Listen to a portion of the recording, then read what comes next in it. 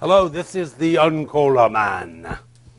Trinidad-born actor, director, choreographer Jeffrey Holder, God rest his soul, voiced this ad in the 1970s for 7-Up soft drink, contrasting here cola nuts with Uncola nuts, lemon and limes. But this is not the Uncola talk. This is the Un-Spatial Talk, which is a slightly melodramatic musing about the cogency of the fashionable focus on spatial thinking as a distinct, educable, STEM-nurturing approach to academia and pedagogy.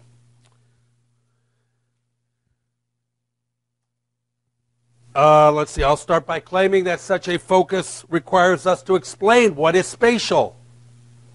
I observe that spatiality is ubiquitous and fundamental in physical reality, cultural reality, social relations, personal experience, and even symbol systems, i.e. information. But, or probably therefore, it is notoriously difficult to define. One can list spatial properties which are numerous and heterogeneous: location, size, distance, direction, shape, overlap, connectivity, dimensionality, containment, hierarchy, and so on and so on. And of course, various ontologies attempt to do this, but I am rather suspicious we will ever succeed in generating a valid and comprehensive list of such properties, not to mention succeed in identifying atomic, core, or fundamental primary properties, which are building blocks for all the others. Anyways, a list is not a definition.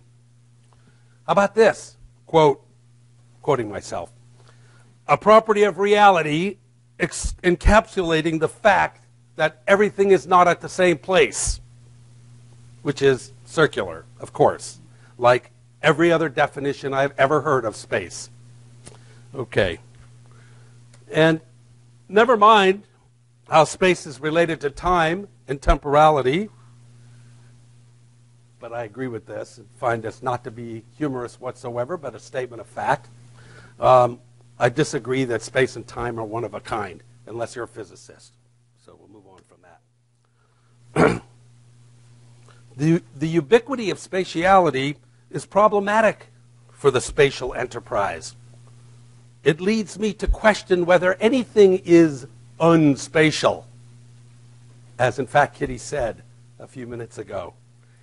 What thinking, what analysis, what aspect of reality itself does not include entities and events that exist in space, extend over space, and involve movement, which is just change of location, right, over time?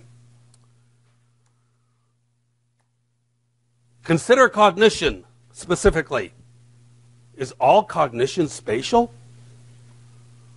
Don't all spatial cognitive tasks have non-spatial, let alone non-cognitive, components? And furthermore, all cognition occurs in space and place, and nearly all involves spatial information, at least implicitly. This includes linguistic, numerical, social, and other domains of cognition. Take reading, for example. Even recognizing letters is a spatial task, but nobody wants to call that spatial cognition.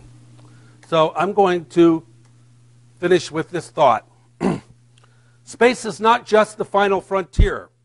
It is the original frontier and every frontier in between. And I'd like to, on that note, thank you for your time and space today.